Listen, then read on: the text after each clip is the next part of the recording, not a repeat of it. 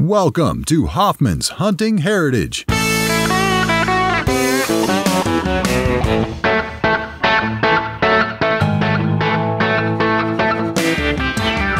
Great Lakes to the Heartland, from mountains to the sea, there's a hunting heritage in the blood of folks like you and me. With rut bucks and goblin struts, it's hunting that we love. Mother Nature guides us on this land, and we give thanks up above. This hunting heritage is a bond that never fades away. We're your camo wearing family from across the USA. So fill your cup and listen up, y'all mean so much to me. It's time for the show, so go grab your bow. This is a wild place to be.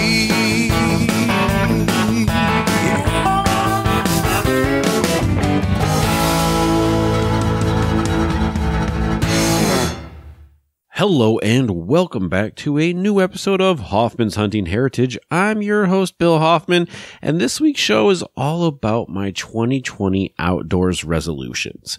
It's a brand new year. We got a lot to look forward to. We got a lot going on in 2020, and I just wanted to kind of sit down, lay out my year a little bit for you guys, but kind of actually for myself, just to kind of actually run a stream of consciousness about what I have planned for this year and what I'm looking forward to, what my goals are, what my resolutions are. And first of all, I'm going to just be straight up front with you guys. I have a cold. I'm almost over it. I'm feeling better, but you may notice a little bit of difference in my voice. I apologize for that, but we gotta make hay while the sun is shining, right? So here we are. We are a couple days away from the ATA, Archery Trade Association show here in Indianapolis, which I'll be traveling to. So that's the first thing on my 2020 what's coming up resolutions list is I'm going to ATA. Of course, last week you guys heard me talk all about it. By the time you listen to this, I'll actually be at the show.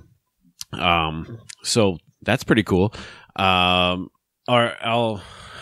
I actually have already been at the show, I guess, for a few days. But either way, I'm not really sure when I'm going to release these. But that's going to be an eye-opener for me. I feel like I'm going to make a lot of good contacts. I'm going to get a lot of people booked to come on as guests to this show. And I think it's going to be a big deal for me as far as, the podcast goes and as far as my career goes in the outdoors industry. So, that's the first thing right up front I'm looking forward to in 2020. The next thing is I am going to get the wheeled bow back out a little bit here. I'm going to get the compound back out. And you know me, I like bows. I like shooting them all. I'm not anti anything, right? I'm not even anti crossbow. I don't use one. I don't think you need to use one. But I'm not against you using one, I guess is the way I look at it, right? So I'm not anti anything really in the outdoors. However, I enjoy shooting stuff, and I'm not going to stop myself from doing something that I enjoy just because it's quote unquote easier, because it's not. It's different. And if you're shooting 20 yards with a longbow versus 20 yards with a reeker or with a compound, and it's all dialed in. Yeah, one's easier than the other. I get that. But the reason I'm going to start shooting the compound more is I really enjoy shooting competitively. And what I mean by competitively is I enjoy shooting like the 3D shoots and the 3D circuit and the tournaments like the IAA and IBO and ASA.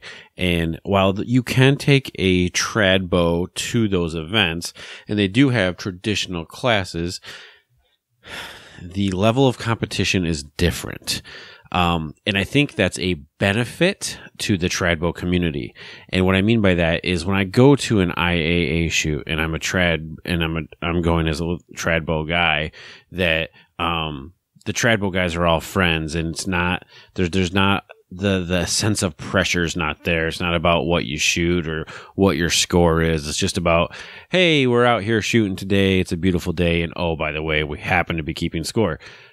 There's nothing wrong with that. And I do enjoy that. And I'll probably flip back and forth a lot. However, I did miss this last summer. I didn't pick up the compound at all this last summer.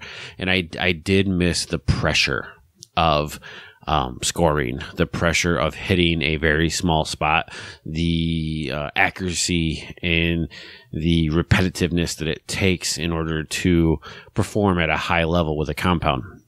Now, again, we're talking about target shooting, not necessarily hunting. Okay. Target shooting. So, that's one of my resolutions is to shoot the compound more. That doesn't mean that, come October or even into turkey season, that's the weapon that's going to be in my hand. That's not really what I'm talking about. What I'm talking about is more so getting into more of the competitive shooting. But, so we talked about, that. So all through the winter, I'm probably like indoor season, stuff like that. I'm going to be shooting the compound. But as soon as winter ends, spring shows up and spring brings us to turkey hunting. This year, I am really looking forward to turkey hunting. I've got like 3 brand new properties, one of which is friggin' loaded with turkeys. And it's going to be a great season. I am guiding this year for turkey hunts. You can't hire me to guide you. I have donated some hunts to different charities and whatnot. And I will be taking those people on the guided hunts. So I'm not necessarily like taking clients or, getting money. I'm just taking people hunting that donated for me to take them hunting, which I think is going to be really cool. A lot of fun. Did the same type of thing last year as well. But turkey hunting this year, the one thing I'm looking forward to more so with turkey hunting is wearing the hex suit and really digging into that more in trying to, be more run and gun and hunt without a blind and utilizing the science behind the hex suit, to see exactly how close I can get the birds to come in. So again, last year, guys, you've seen the video. I shot my turkey at 4-6 yards, something like that. I was in a pop-up blind, but still, I can get turkeys to come in close, but I think it'd be cool to not be in a blind at all. So I am really looking forward to that. And the other thing, as far as like, as we roll into spring, is I want to do more fishing. Guys, I didn't go fishing last year at all. And I grew up on a lake. My wife and I used to live on a lake. Like, we need to go fishing. I don't even care if it's just like, pan fishing, taking the kids out in the rowboat and the kayaks and do some pan fishing and some bass fishing. Gosh, I miss that.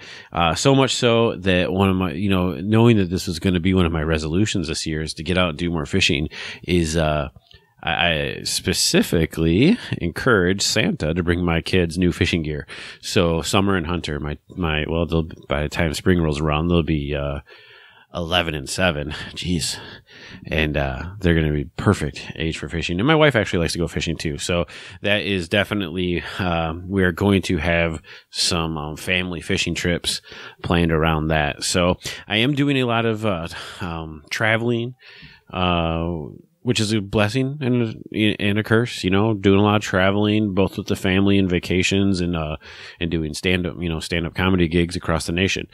But, one thing that I am doing as far as traveling goes is June. I'm going black bear hunting. In June. We're going up to New Brunswick, Canada, just across the border from Bangor, Maine, with my good buddy, friend of the show, Jake Hacker from Spy Point Trail Cameras. So we are going to be meeting up in Cleveland because he's coming up from down around the Cincinnati area. So we're going to meet in Cleveland, and from there we go steam up 15 hours or so up into the great wild north, and we're going after some big old black bears. But the cool thing about that trip too is it's like half black bear hunting and half fishing, because you fish in the morning and great northern pike and walleye and the smallmouth, and we're going to be there the first week of June, so the smallies should be on their bed. Now you can't keep them there, but you can kind of like sight fish them, which is a lot of fun. But I'm just over the moon, looking forward to that trip. He shot a very nice bear last year. We're going with Hunting and Outfitters. I'm actually going to have them on the show before too long here, just to kind of, not only promote them. We're paying for our hunt. We got zero deals with this. This is not like an industry type thing. We are just, Jake's been up there. He said they run a top notch, phenomenal. They said the lodge is great and the hunting's great. So we're really looking forward to getting up there, and hopefully I don't have another bear attack survival story for you guys, because I know you guys like hearing my bear attack survival story. And if you haven't listened to that, I think it's like episode 2, so you can go back and listen to the story about how I survived a bear attack when I was 14. But no, it should be a lot of fun. I'm absolutely looking forward to that. And I get back from that trip, and I'm home for a few weeks, and then travel's taking me back down to Myrtle Beach to tell some jokes. But tell you what, while I'm there, we're gonna go fishing. Deep sea fishing in the Atlantic. I've actually never gone fishing in the Atlantic. I've fished the Gulf and I've fished the Pacific, but I never fished the Atlantic. So I'm really looking forward to. It's just gonna be a charter, total tourist types thing, but it is what it is. Going to get out there and see what we can hook into. And I don't know if we're even looking for food. I mean, if we're catching sharks and just cool shit, I'm I'm happy with that as well. So, and that kind of really wraps up my spring. And then we're going to get into summer, and summer really does come into, that competitive archery season that I was talking about, and more, the fishing and whatnot. So, everyone thinks about their resolutions, and if you say, I want to lose weight, or obviously I want to lose weight. Everyone always wants to lose weight, right?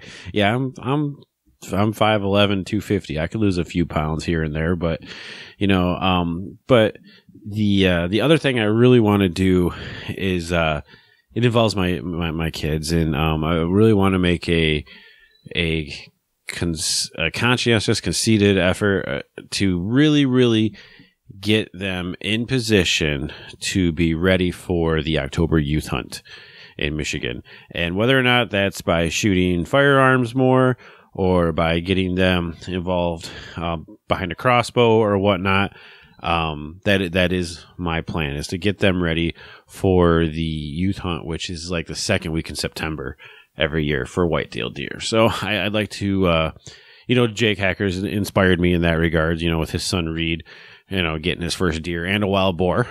I mean, the kid's a beast, but that's really inspired me to, get some more time in with my kids. So, that being said, one of the things that I want to do with them is, I want to shoot some 22s some more. I want to get into some, get them some time behind the scope, just plinking things, we got the 22s. I got a 17 HMR. Both of them are perfectly safe and perfectly good, trainer in, learning guns. And, I think it'll be really cool for both of them to get some trigger time,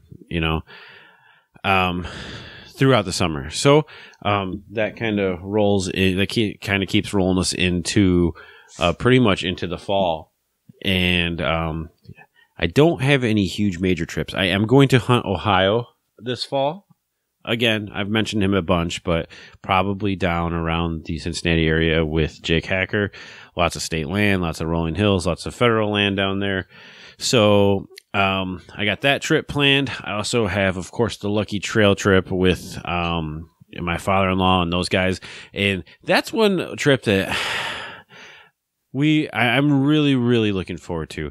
Last year, that particular hunting trip, I left 2 days late because my son was sick and had to come home 2 days early because my daughter had gotten sick. So she had passed it along, and here I am with a cold, podcasting to you guys. But so last year that trip was kind of cut short, and I was really dialed in on some hot areas. Now, I didn't necessarily have like the biggest bucks on camera or even like a lot of deer on camera, but the spots were so perfect. It was the first time I had really really invested in using like OnX and digital scouting and looking at topo maps and pounding on doors. And I really pinpointed that this is the area. I'm looking at thousands and thousands of acres, and I can pick out a 2 acre area to say of all the spots in this 2,000 acres, this spot right here is where the deer pass the most. And I was right, because every time I sat there, I was seeing deer, I was on deer. As soon as I got boots on ground, I could really tell it was the place to be. I don't really foresee any reason why that should change next year. Crop rotation, of course, could be maybe a little bit better, but this year the crop was just wheat. So, if he puts beans or corn in next year, I'm thinking my spot that I found, up there in northern Michigan state land is going to be even better. So, I'm really looking forward to Lucky Trail this year. And, that's about all I have so far.